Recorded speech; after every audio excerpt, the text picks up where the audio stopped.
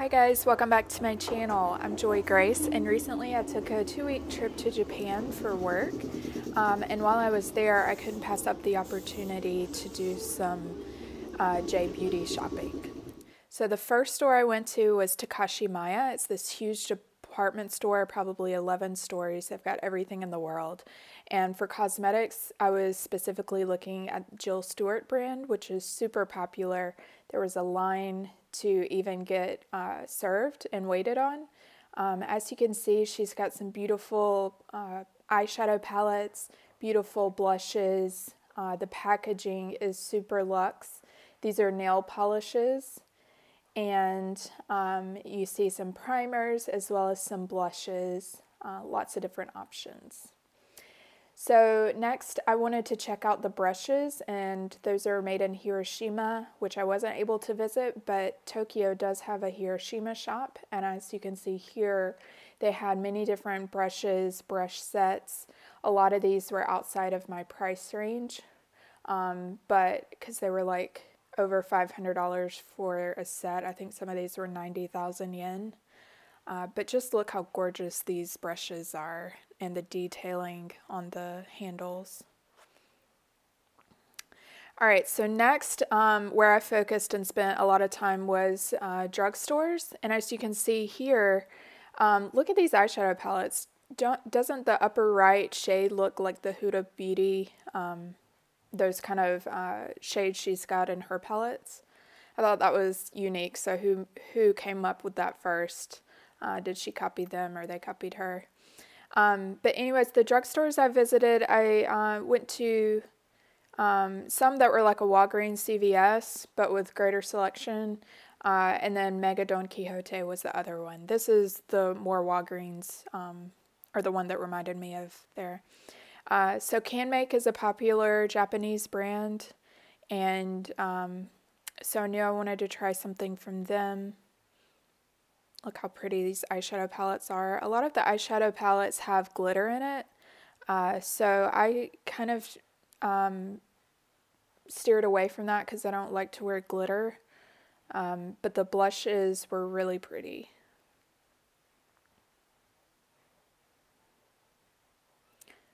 Yeah, so these are their Glow Floor blushes, and they had a ton of different options, as you can see, for shades.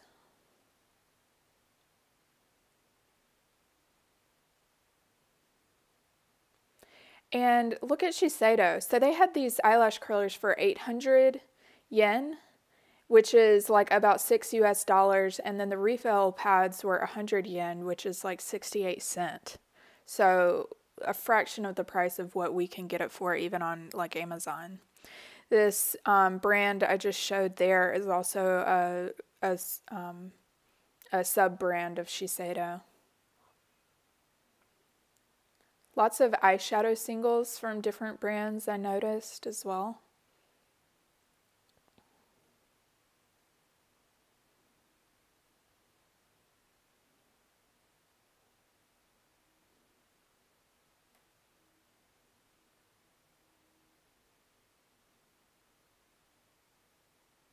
And Etusace, that was a brand I hadn't heard of, but their packaging was cute, and there's me in the mirror.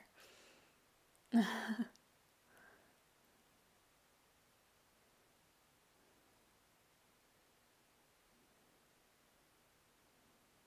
already have enough K-Beauty foundations and BB creams, so I really don't need any more, but they had a lot of different options for that as well.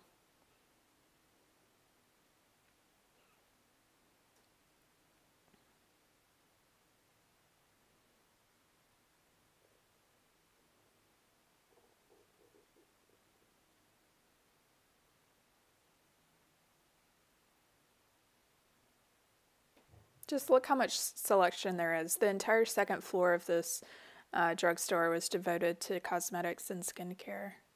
Lots of eyelashes too, fake eyelashes, contact lenses as well as huge over there, like changing their eye shades. Oh, and look at this brand. This is Clio, so this is a K-Beauty brand, but I loved those little eyeshadow palettes, and you'll see a larger one that I ended up purchasing later. Misha, another popular K-Beauty brand. Even their K-Beauty is cheaper there than it is on like Amazon. The other interesting find are these nails. So those are the Dashing Diva gloss palettes, basically the nail stickers that we can get over at like TJ Maxx, Target, basically anywhere here in the States. But the price on it was like equaled about $11, $10, which is more expensive than like TJ Maxx. So I didn't end up purchasing any there. And then for their fake glue-on nails, I noticed that they were a lot smaller to fit their smaller nail beds. So that was another interesting thing about it.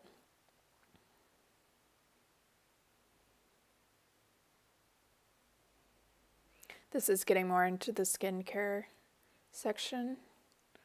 And then this wall also had makeup. So the other big parent brand besides Shiseido is Kaneba. I don't know how to pronounce it, but they have different sub-brands as well. I thought these eyeshadows were pretty. And these I was especially intrigued by. You'll see me gravitating towards several displays of those. Really pretty eyeshadows. And I liked that they have everything displayed and covered up so you can at least look at it and see the actual palette in person.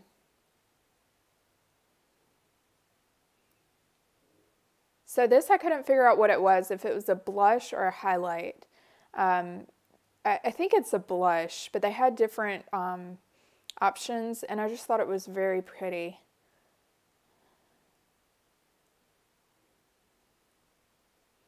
Shiseido maquillage.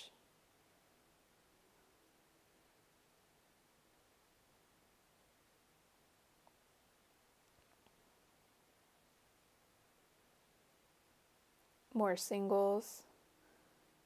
Me trying to figure out how to open it.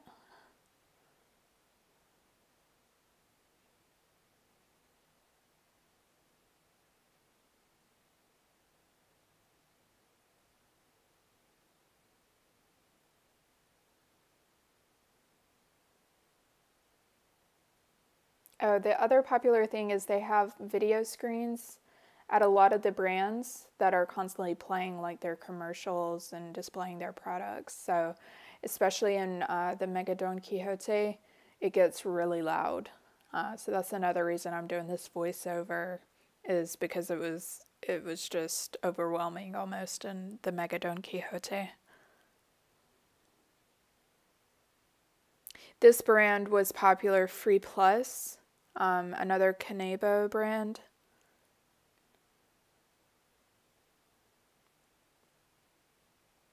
And this Dew brand I saw at several different places.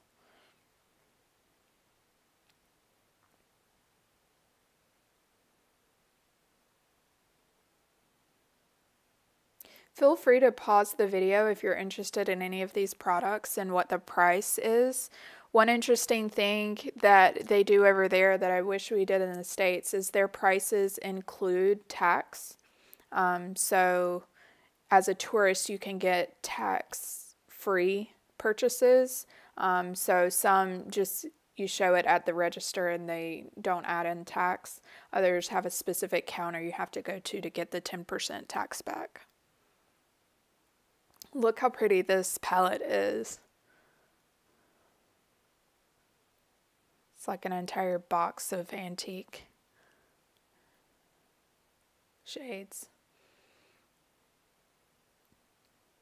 And this was in Mega Don Quijote. I don't know why the lighting on this specific row of products was flashing, so I apologize for that, but these were too pretty to cut out. I loved those butterfly palettes, but as you could see, there was like actual chunks of like almost confetti in them. This Excel brand was also very popular. lots of eyeshadows and blushes to choose from, including, well, here's some highlighters.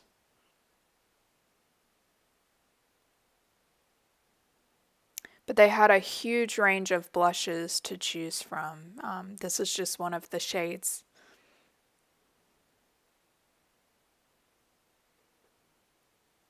Here's some of the rest. Really pretty shades.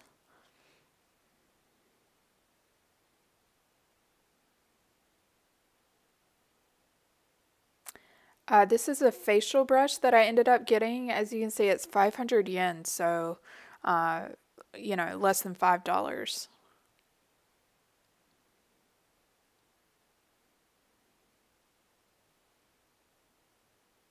Here's more skincare, cleansing oils, regular face cleansers. This must be really popular, but the Perfect Whip, that was in the blue and pink packaging, that was like front and center at every drugstore. They have individualized packaged cleansers for traveling. And then this brand was really popular, Naturi. That was pretty much everywhere as well. Very affordable. As you can see, less than $5.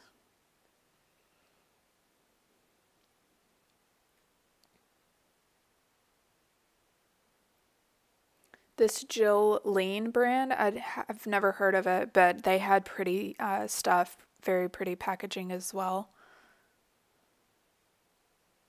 Catkin, another brand, but look how pretty the outer packaging is.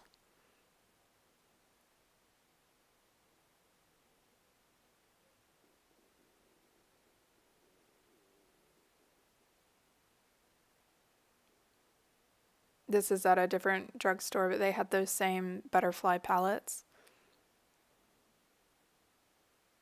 And if you're a cat person, they had these I thought was interesting. Each one has a different breed of cat on it.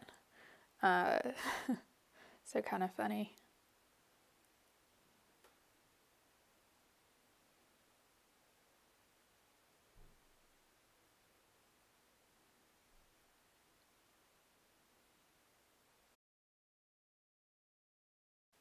And this is the I'm Meme brand that we're pretty much well familiar with in the States. Alright, and that is my video. I hope you guys enjoyed shopping with me, and if you're interested in seeing what I purchased, make sure you subscribe and keep a watch out for future videos where I'll go over everything that I purchased and my thoughts on them. Thanks for watching. Bye!